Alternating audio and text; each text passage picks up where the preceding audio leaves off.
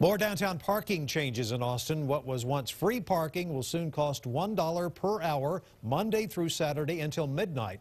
But those extended hours were never set in stone, and it looks like they might be changing.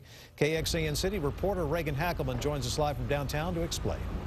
Well, Robert, right now, if I put this quarter here in this parking meter downtown, it'll take it because it's before 5:30. If it were after 5:30, it would spit that money back out to me, and that's because these meters are free. But in September, these meters will start charging until midnight, but there is a chance that could be changing.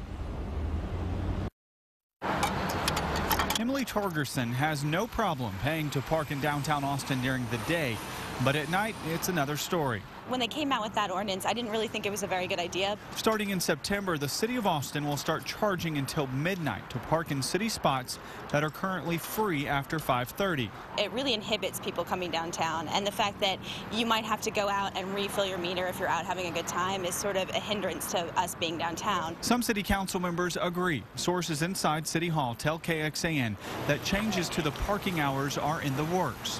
One idea being floated around, charging until midnight only Thursday through Saturday. I think it's a step in the right direction. Newly elected Austin City Council member Kathy Tovo says she would like to see the city not extend the hours at all. I think we should have a conversation as a council about whether we can delay implementation of any parking increases and really consider what is the problem we're trying to solve and are there other ways of achieving it. Torgerson says she'll be happy either way. I think that the city council compromising on that fact will make people feel good that City Hall is listening. There are some other parking changes downtown. If you're used to parking in those 15 to 30-minute customer service zones after 5:30, normally you could park there for as long as you want to, if you want to, and you wouldn't get any tickets from the city.